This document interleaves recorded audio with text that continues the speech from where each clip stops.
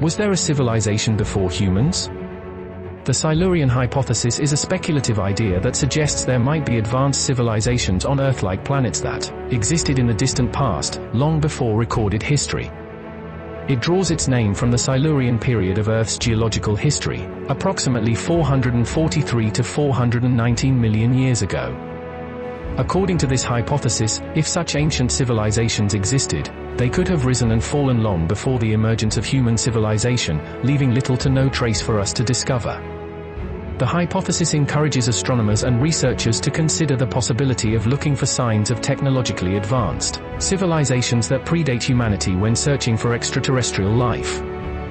However, it remains a purely theoretical concept with no concrete evidence to support it.